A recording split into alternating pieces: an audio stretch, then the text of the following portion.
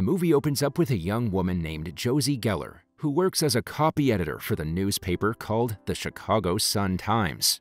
Josie is really smart, but her job is kind of dull, and her life feels like a never-ending routine.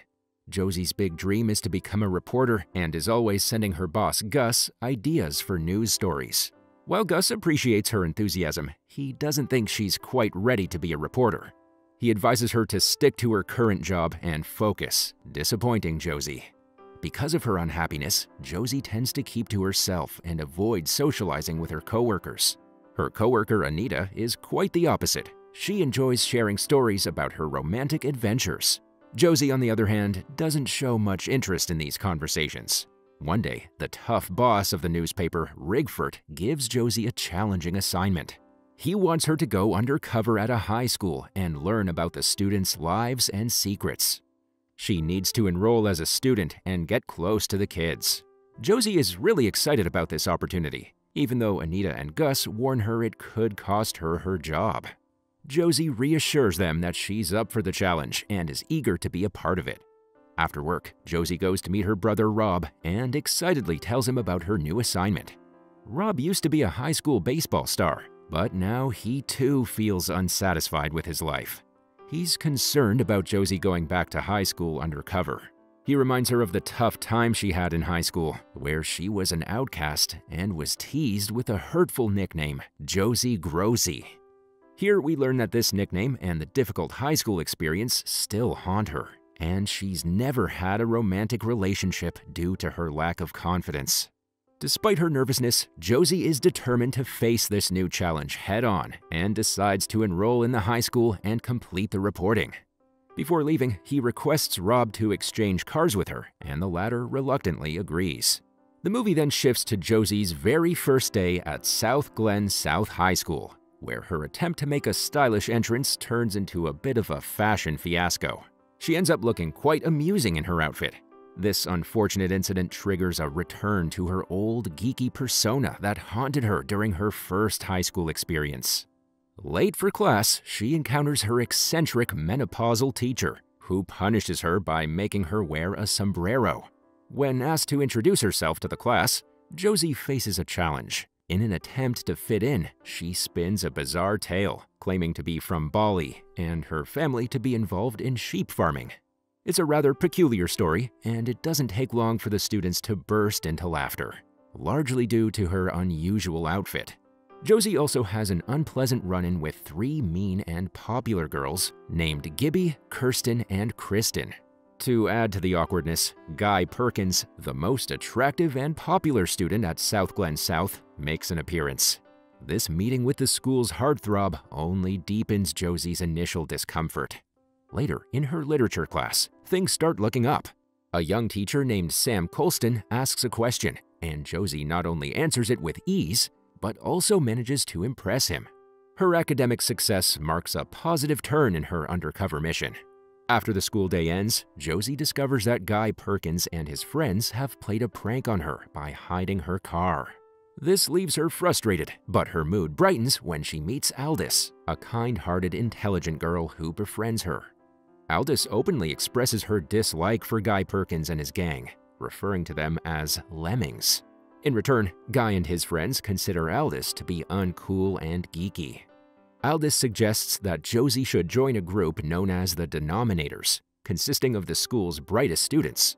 The two then go for lunch together, where Josie tries to get a story for her newspaper assignment, but faces difficulties and is interrupted by a call from Gus. In the next scene, we learn that Josie's admiration is growing for her young English teacher, Sam Colson, who happens to be a Shakespeare enthusiast, just like her. She becomes the top student in his class, answering all of his questions with enthusiasm and frequently flashing a smile in his direction. However, when she's tasked with reciting a romantic excerpt from Shakespeare to Sam, painful memories resurface of a similar experience from her high school days. Back then, she read a romantic poem aloud in class to her crush, a popular boy named Billy Prince, which only led to embarrassment.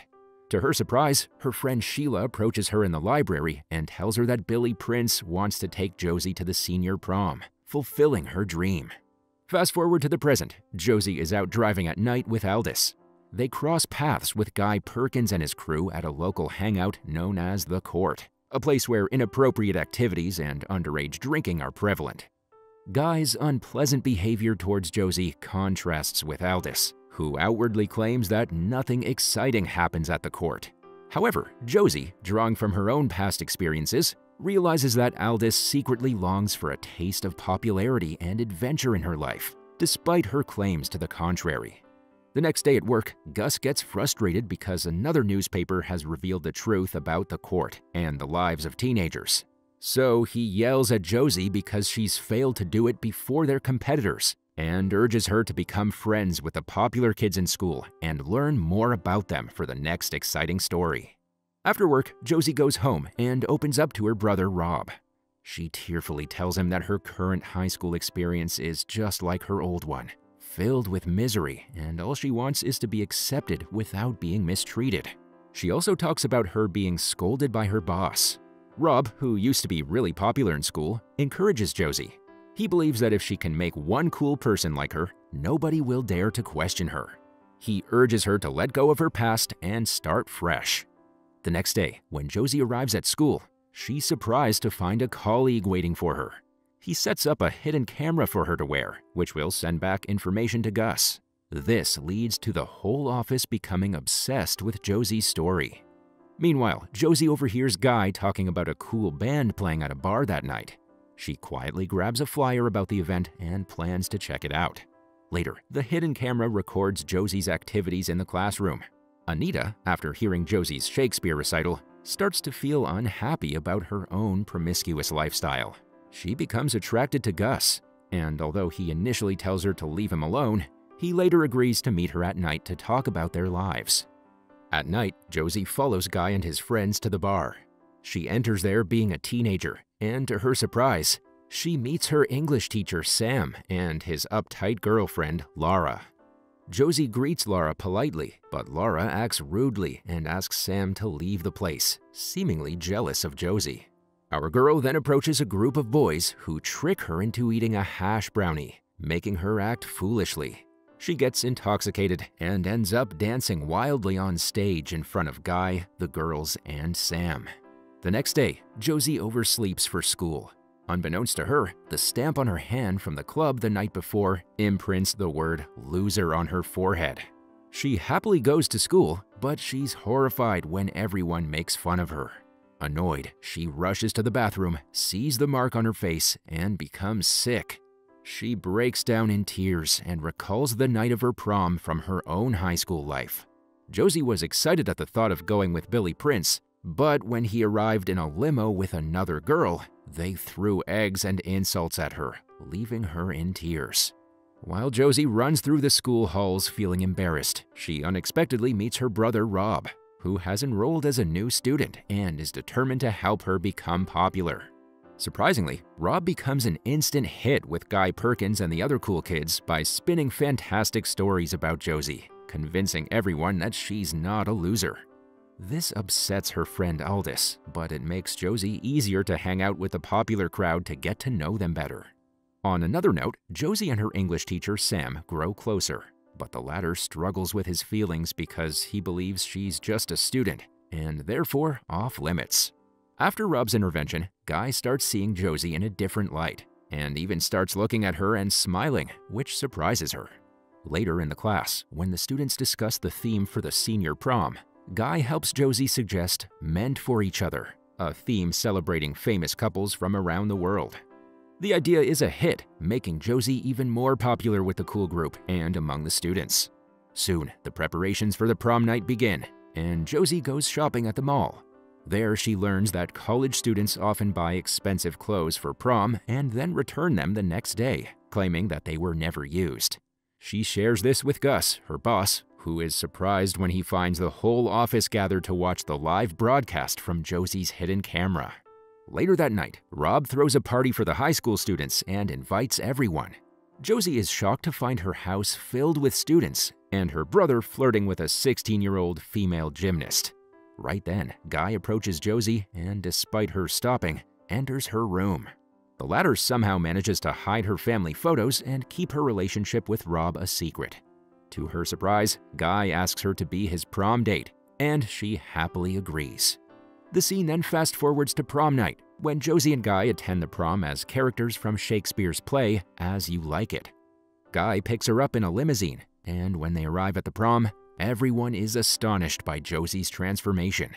Meanwhile, Anita, Gus, and other coworkers watch through the camera and are thrilled when Josie is voted to be the prom queen. Together, they watch Josie dance with the prom king, Guy, and are happy about her win. Later, Josie is looking for a snack at the prom when Sam, her teacher, asks her to dance, and she agrees. Meanwhile, Guy surprises everyone by talking to Aldous and even dancing with her. While Josie is dancing with Sam and glancing at Aldous, she notices that 3 mean girls, Gibby, Kirsten, and Kristen, are planning to pour dog food on Aldous as payback for her insults. Before everything, Josie acts quickly and knocks the dog food can away from Aldous, spilling it on the 3 girls instead. In response, they turn on Josie and call her a loser. Hearing this, Josie is furious and throws her prom queen crown away. She then reveals her true age and occupation, expressing her disgust with the shallow behavior of the popular students. She admits to being an undercover reporter who tried to fit in with them to get their approval. Josie passionately tells them that who you were in high school doesn't matter in the real world, and urges them to be genuine rather than pretending to be someone else. Sam is hurt by her lies and walks out, saying he wants nothing to do with her. Outside, Josie tries to explain to Sam that she genuinely cares about him and didn't use him for her story, but the latter is not ready to listen and leaves, feeling betrayed. The next day at the office, Gus scolds Josie for ruining the climax of her prom night story. Determined to make amends, Josie decides to give Gus the story he wants and write her own high school story. In her article, she opens up about never having been kissed and shares kind words about the students of South Glen South, including Guy's confidence, the beauty of Gibby, Kirsten, and Kristen, Aldous's intelligence, and her love for Sam. Her heartfelt story resonates with the entire city, revealing the pain she endured during her teenage years. Josie concludes her article by announcing that she will stand in the middle of the baseball field and wait for Sam to come and kiss her if he truly loves her. The movie then quickly jumps ahead to a baseball tournament. Josie steps onto the field, and a crowd of spectators and reporters cheers for her. She sets a timer for 5 minutes and anxiously waits for Sam to arrive.